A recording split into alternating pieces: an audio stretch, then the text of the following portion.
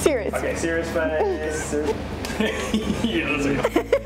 I'm just kidding, I won't do that. Should they turn that radio off? Is that gonna? Yeah.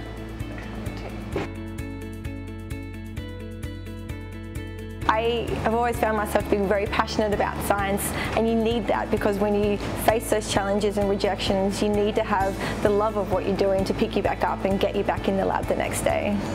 A successful scientist needs to be curious, passionate, and skeptical. You need to be skeptical to be questioning the environment and the world around you, and you need to be curious and passionate to find the answers out for yourself. Another attribute that's really important would be resilience. With science, we're really delving into the unknown, and quite often the things that we expect to find in our research doesn't turn out the way we expected, and when we're really interested in what we're doing, it keeps us going. Trying to find a work-life balance. I am a workaholic and I find it very difficult to get out of the lab and actually go have a life. You have to face a lot of rejections.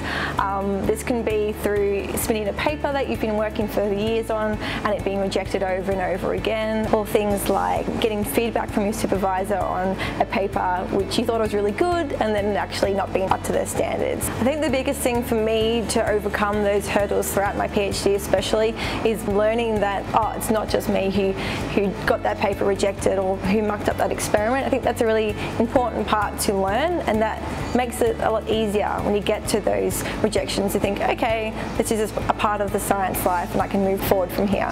Probably the biggest challenge in my role is time, or lack thereof. There's a lot of pressure on early career researchers these days to not only achieve really high results in terms of publications, but there's so many other aspects of academic life that we're expected to fulfill. Sometimes it feels like there aren't enough hours in the day.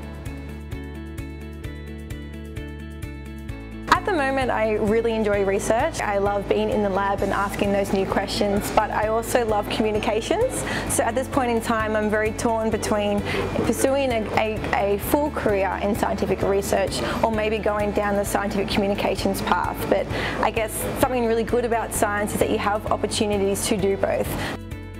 I'm fortunate enough to have been awarded a National Health and Medical Research Council Early Career Fellowship, and so this puts me in a really good position to now start thinking about what direction I want to steer my research towards. I'm still in the early days of establishing myself as an independent researcher, but I'm in a good position to start thinking about what I'm really interested in and where I want to go.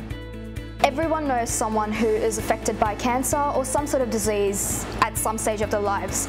All of us here are working super hard towards abolishing these diseases, and what I'm really excited about is seeing when my research and how my research would actually contribute towards this.